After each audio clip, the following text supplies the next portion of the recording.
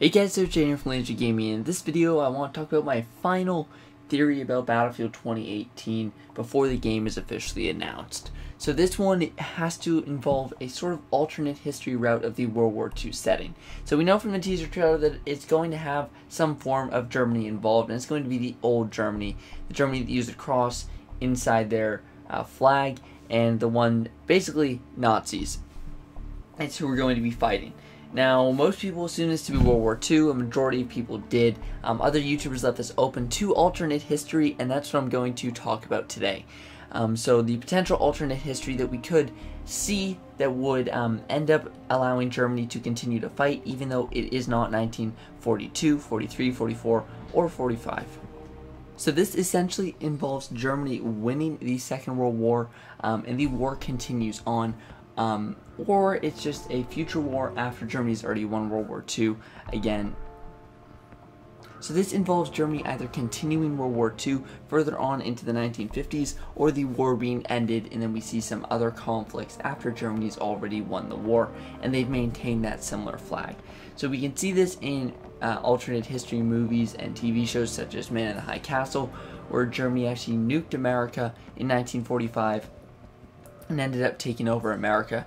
It would lead to future skirmishes and stuff like that. So basically, DICE would probably take their own route of alternate history in which Germany continued the Second World War. Now this opens up a lot of really cool possibilities. So you could have futuristic weapons such as the one seen in like Captain America with Hydra.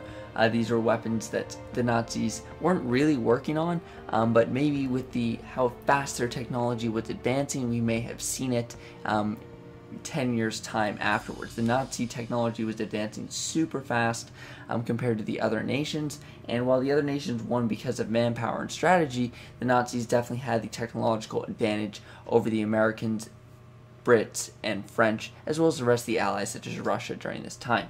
Now, this would just be super cool and interesting to have a conflict surrounding it. It would also sort of get rid of a lot of the criticism of Battlefield games where they sort of like dumb down history, or not necessarily dumb down history, but sort of disrespect the people that died.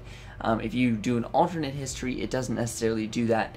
It would just sort of be a fictional environment rather than sort of trying to simulate real events. And I also think it would give the developers a lot more creativity with the multiplayer and the kind of weapons and technology they can put in. You could still have that gritty 1940s, 1950s feel of a game, but have some really, really cool technology in it. Do I think this is likely? No, but I'm just leaving the possibilities open for you guys because I know a lot of you don't necessarily want World War II, and I'm talking about some of the possibilities that maybe have a 10 or 15% chance of happening, just so that you guys can sort of get an idea of what we might expect if it's not World War II, despite having that sort of World War II stamp on it at this time.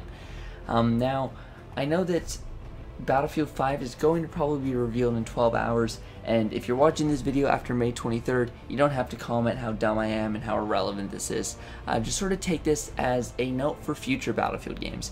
This could be a concept that we could see in the future, and I feel that something like this, as well as my video I did yesterday, talking about different timelines and sort of jumping between time periods in the Battlefield game, could be something that could be really cool in future Battlefield games. Now I acknowledge that in my last video I talked to some people in the comments, and I acknowledge that it would be very complicated to have to try to balance multiplayer between multiple settings, but if done it could be incredible for the franchise. Now, that's pretty much it for this video, guys. I know it's kind of a short one. It's the night before Battlefield 5, and I want to sort of just pour all the thoughts I had about potentials for the game out before the reveal comes out. If you guys are new here, don't forget to subscribe down below for a gift card giveaway at the end of the month for PlayStation, Xbox, Steam, Origin, all that kind of stuff. If you guys are subscribed, I will pick a random winner from the comments of one of my videos this month. But again, you do have to be subscribed. And yeah, that's pretty much it, guys. Hype for the reveal tomorrow. I will have tons of videos out tomorrow talking about it. But again, that's about it for this video, guys. Thanks for watching, and I'll see you guys next time.